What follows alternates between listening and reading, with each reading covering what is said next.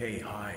I'm going to be quiet because I'm in the main gallery in Auckland called the Auckland Art Gallery, and I've been visiting a few commercial galleries today, but this is their country's gallery, main gallery.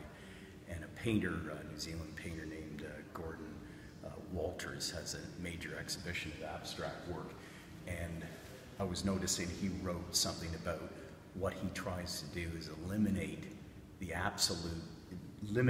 any images down to its absolute essentials on that canvas. And it's very strikingly inspiring to see how, when you think something's minimal, how much more reduced you can take it.